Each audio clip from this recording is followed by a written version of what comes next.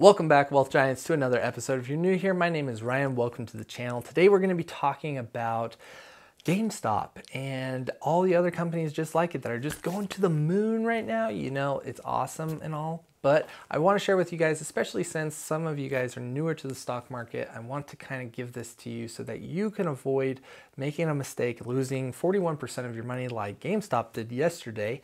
And hopefully this helps even more seasoned investors because, you know, this is a really complex kind of thing and I want to share it with you guys. So let's go ahead and talk about this. This actually all began when I saw an article on CNBC talking about some reasons why the rally for GameStop could come to an end real quick. And one of these reasons really stood out to me. It wasn't necessarily that the company is a bad company, it's going out of business anyway, and that's the reason why everybody was shorting it. But this is actually something a little bit more complex, and it's why the stock price went up. Now, a lot of you are saying, well, it went up because of a short squeeze. Basically, all the people had to cover their positions, causing the price to go up because people kept buying, causing the inflation of the stock price to go up because the supply and demand was all out of whack. Now, yes, that is true, but there is a specific kind of purchase that was going on that was really amplifying the stock price to go up. Now this is called a call option. Now call options are kind of more complex, especially for newer investors, now seasoned investors as well. It's kind of a complex topic. So let's cover real quick what a call option is. So Jack, my boy, has 100 shares of company and he's like, yeah, I got these shares. Right now they're trading about $20 a share, you know? So the strike price is gonna be automatically $20. Rose here, she's like, Jack, I want them shares, you know? So let's do a little trade. And he's like, well, awesome. It's $20 a share. And she's like, well, I don't want to take on all the risk right now. So let's go ahead and do an options trade. I'll do a call option. He's like, well, okay. So this gives Rose the right to buy the shares at a strike price by the specified date. Keep this in mind. There is a deadline, specified date. However, she is not obligated to buy them on that date. Well, Jack's like, well, that's awesome and all. I could sell them to you for the strike price right now in the future, but it's going to cost you a premium. So Jack says the premium is $2 per share. Rose is like, okay, well, here's $200. $200 because there's 100 shares in the contract and it's $2 per share. So $200 comes out of her pocket to Jack, and that is Jack's money from here on out. Now, in order for Rose to make some money, she has to keep it at its strike price, but also add on the premium. So $22 to even break even, okay? Not a profit, to break even. So the stock price has to be greater than $22 in order to make profit. So if it goes up to $23, that's $1 gain per contract, so that's $100 total. If it goes up to $24, that's $200. If it goes up to $27, that's $500. But if the stock price goes below $22, this kind of kicks in the you are not obligated to buy the shares of that company, so she just loses the premium of $200. It's gone forever. She cannot get it back, but she mitigated the loss of the stock price going down in value, so she kind of did some good. So that is a call option. So that's basically how a call option works. That's the bone dry definition of it all.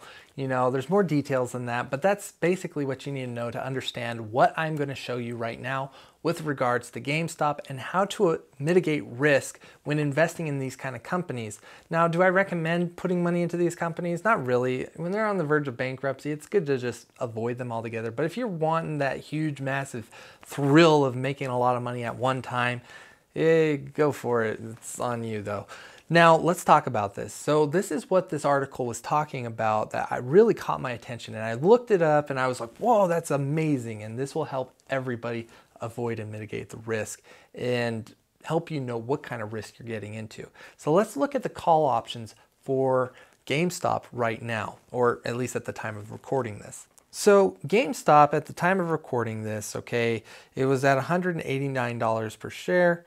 And let's look down, and as you can see down at the bottom, you got the call options, okay? Call options, and then you're going to look at the ask bullish, okay?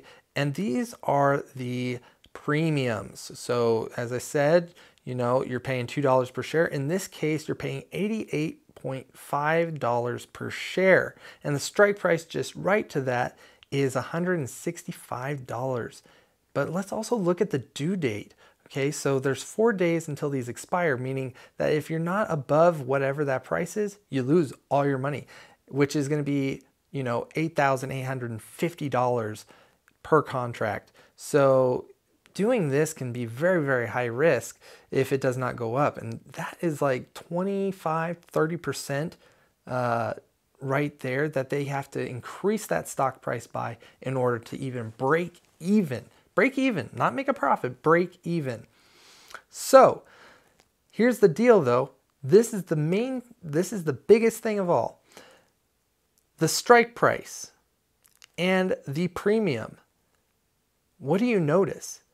So if you take 165 and divide it by 2, that is $82.50. That is practically the premium on the stock. So basically what's happening here is people have to pay 50% of the stock strike price in order to even do a call option on this company. And it doesn't even matter if they make it to the strike price. They have to go all the way up to like $253 in order to break even. That is a massive jump for something that's due in 4 days. Now, keep in mind, stocks do not typically go up that much in 4 days. I mean, GameStop, it had its rally, but people are probably going to see this risk and be like, I'm not so interested anymore. Especially since that's one of the main reasons why the stock price went up anyway.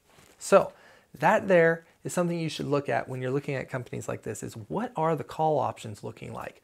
What exactly is the risk factor in buying call options? Because that's what's really making these stock prices rally, is the call options, not only the short sellers and the short squeeze. So that's pretty much how the call options work, and this is why it's good to look at the call options, especially for companies that are extremely volatile and high risk, because if the premium is super expensive and it's unlikely that it's going to get to where they even break even to begin with, there's a good chance nobody's going to be buying these, and therefore the stock price will probably go down.